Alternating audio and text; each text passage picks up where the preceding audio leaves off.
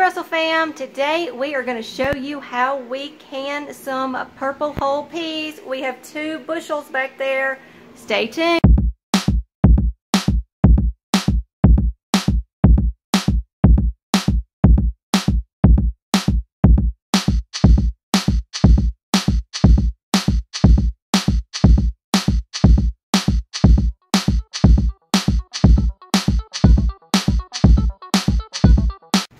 Alright Russell fam, we are back. We started with one of bushels that we're going to do first, and we put them in this pan and we filled it up with water and washed them, and then we drained them in here, and then we have put them over here on this towel and we spread them out, and we've gone through them like this, and we pulled out little bitty pieces that we didn't want in our jars, and we are getting ready to pack them in our jars. We'll be back in just a minute. Hey Russell fam, I wanted to show you that we are using our Ball Blue Book Guide to Preserving, and we've gone over here and we've opened it up and we have found our peas, black-eyed peas, and it is showing us step by step how we're going to do this. It is showing us that we can raw pack them or we can hot pack them. We're going to show you step by step, but I just wanted to show you where we got our information from.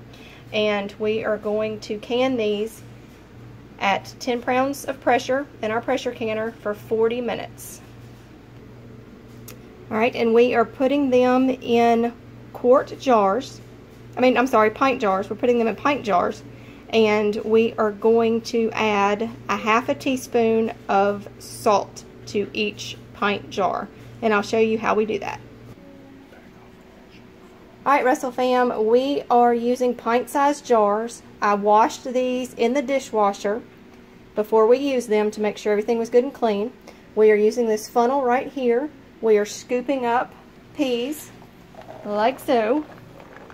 We're loosely packing them in there. We're not going to pour them in there and pack them. But we want to leave an inch from the top. So when you pull it up, this always leaves an inch. You see the little mark right here? And there you go, that's an inch. And we're going to add hot water to this when we get done, and salt. But we're going to go ahead and get all of this bushel, put in the jars, and then we're going to wash the next bushel and do the exact same thing, and we'll be back in just a minute. Alright Russell fam, we have finished with the first bag of peas, and we got, how many do we get? 16 pints. 16 pints.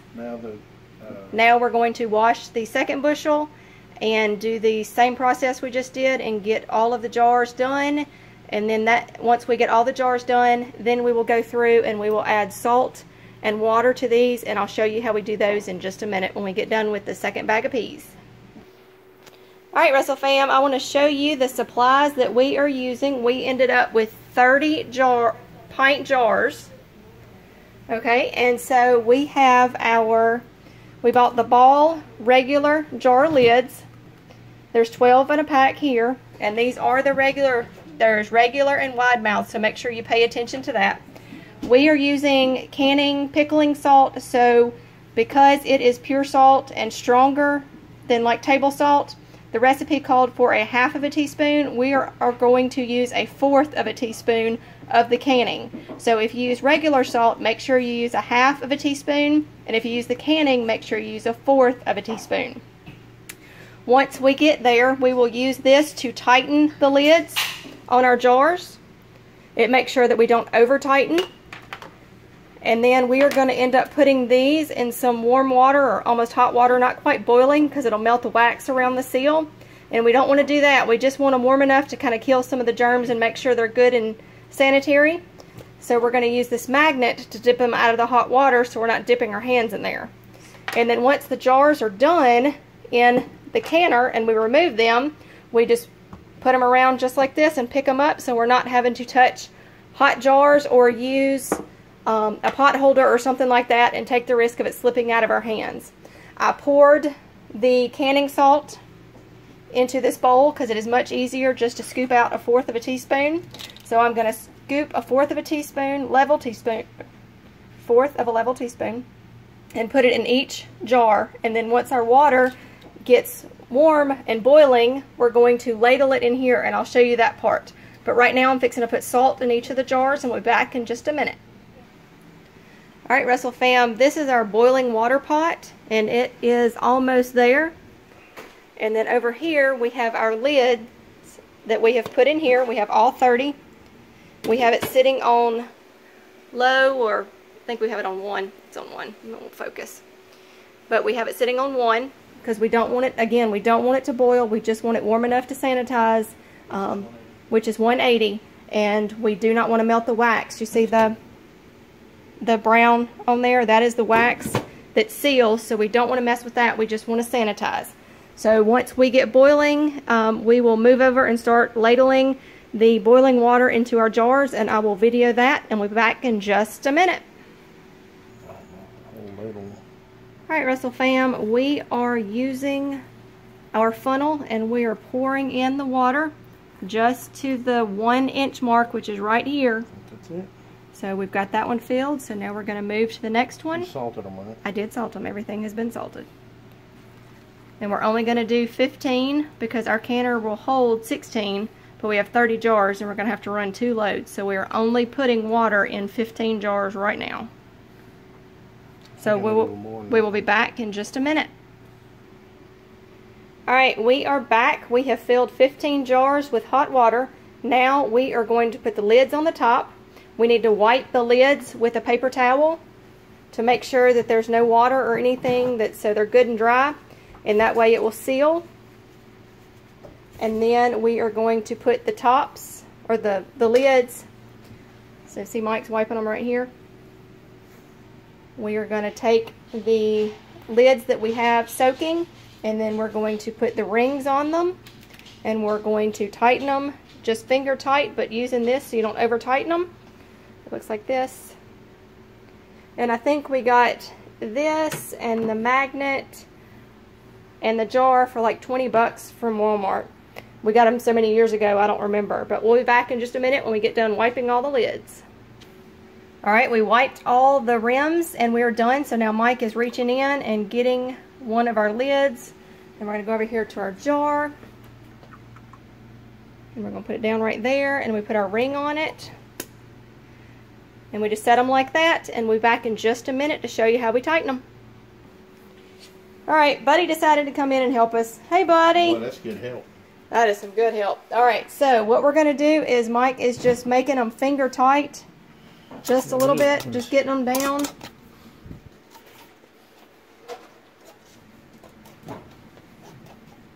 Just till they stop. Then I've got this handy $6 tool, I'm guessing. Yeah, I don't remember how much it was. If you put it over, it breaks. It won't let you over tighten. See the handle, it bends. Do another one so I can see it bend. You put it down on there. Make sure it's good and even. And it bends. And it bends. And when it bends, you're done. Alright, so we're going to do that to these 15 jars, and then we'll be back in just a minute. Alright, ladies and gentlemen, we're starting out. We've got the All-American pressure canner here, and believe me, we did not start out with this. We started with like a $49 Walmart pressure canner, and I could only get like 8 jars in it, but we got to canning meats and stuff like that. Anything low acid, you need to pressure can. And the reason that being is water boils at 212, but the state we're in is 0 to 2,000 feet elevation, so when we use 10 pounds of pressure, that takes us to a cooking rate of about 239. So that's going to pretty much kill anything. But when you start with this, anytime you're canning, you want to just do a little splash of vinegar, not much. And the reason for that is so you don't get calcium buildup on your jars. Now when I get the canner loaded, I'll come back and I'll show you how much I fill them and how we loaded it. So stay tuned. Alright, now this is my first layer in the canner. I think we got 1, 2, 3, 4, 5, 6, 7, 8. And I'm about, probably about 70% full with water up to the, close to the top of the neck of the jars, right there at the radius of it. We don't want to cover them. So what I'm going to do now is I'm going to add my second rack. And I'm going to put 8 more. And when we come back, I'll show you the final process. Okay, we've added our second layer. Now we're fixing to put the top on. And we have a mark here, and we have a mark here on our lid. So I'm going to line those up. And what I did, this is a metal-to-metal seal on these All-American pressure canners. I mean, these things are tough and rigid. So I put a little bit of Vaseline around the edges so when it comes up we don't have any problem getting it off. So I'm just going to set it down, and then we're going to give it a twist until we line up this arrow with this mark. And then I'm fixing to go in opposite sides with these are little marine, we call these marine flanges. And so I'm just going to start them. And then you want to keep everything even, and you don't want to over tighten it. You just want to keep it even and get it down pretty snug, but don't tighten it too much. And you can look around the edges of it as you get to sealing it to make sure you're even all the way around. And then when I get these tightened up, I'll show you how we did it, and we're fixing to put some heat on it. Alright, I have gone in and I've tightened my flanges, and I start with opposite sides and I go this way and follow your canner's recommended instructions. But if you can see, it's fairly even, and it has a radius top, so you don't have to be right on the money because you've got a safety mechanism here that's not going to let it blow off, and you have a safety mechanism on this side that's not going to let it blow off, which is why I really like this All-American canner, because you have steam relief and you have a gauge, so if you exceed the pressure, it's not going to let this thing blow off and be a time bomb. But just get everything finger tight. And now, alright, now I have the heat on high. I've showed you how to load it.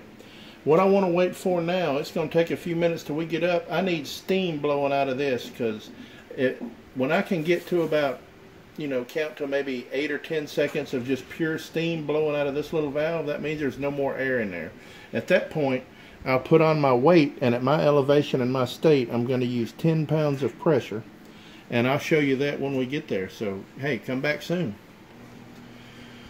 Alright, we have continuous steam coming out. It's been for, I don't know, about a minute, so I'm pretty sure all the air's out. So now I'm going with the 10-pound mark on the weight. And when it builds up to pressure, I'll show you when we get there.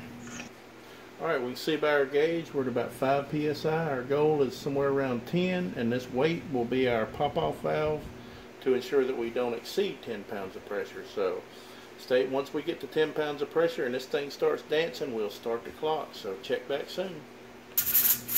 Alright folks, it's dancing, we got steam, and the gauge says pretty close to 10, so these are they're pretty in sync with each other. So we're starting our clock now, 40 minutes, then we'll shut the gas off and we'll let it cool completely down to 0 before we pull this weight off, because you do not want to take these flanges off under pressure or you've got serious problems. So check back.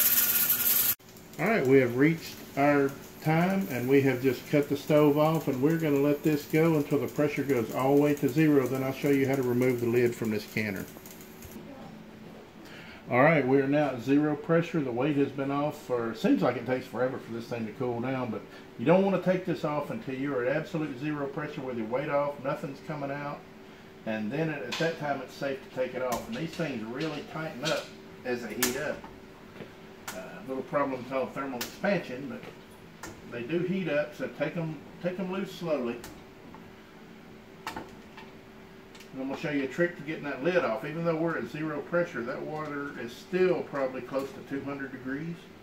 And any steam out of it will burn you. So once you get these loosened off, when you grab it, go backwards. So any steam goes up and not towards you. Now I'm going to set this in the sink, and I'm going to grab some out and show you the finished product.